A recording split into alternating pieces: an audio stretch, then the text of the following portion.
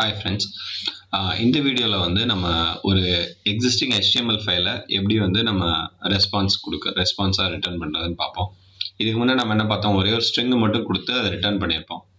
Okay, instead of that here I have an HTML file.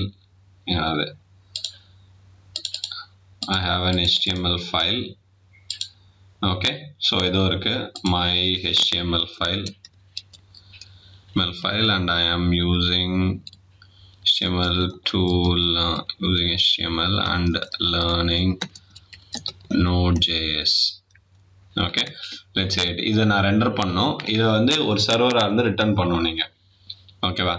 So அப்படின்னா என்ன பண்றது அப்படின்னு பார்த்தீங்கன்னா simple. So we have one module called file fs module which helps you to read the file. So what I'm going to give is like ஒரு path கொடுத்துட்டு அந்த நம்மளோட current path கொடுத்துட்டு அதை ரீட் பண்ண சொல்றேன். ரீட் பண்ண சொன்னா இந்த ரீட் ஃபைல்ன்றது அங்க எக்ஸ்போர்ட் பண்ணிருக்க ஒரு ஃபங்க்ஷன். ரீட் பண்ணனும், இந்த ரீட் பண்ண டேட்டா இங்க வந்துரும். அத ரெஸ்பான்ஸ்ல போட்டு ரைட் பண்ணிட்டா வேலை முடிஞ்சிச்சு. as simple as that. Okay, so let's run it and check it. இங்க இருக்கு.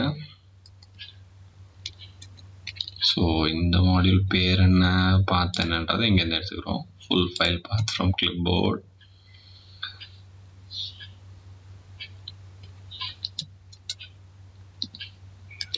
Okay, node and then paste it.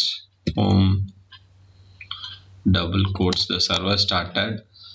Let's try to hit it with thing 8080. refresh பண்றேன் பாருங்க. Now I'm using HTML to learn Node.js. my HTML file வந்துச்சு. Same, let's try to hit it with curl. So I'm getting it over here. Okay, so this is how you can serve any HTML, CSS or any type of file using Node.js to the external people. Okay, thank you friends, bye bye.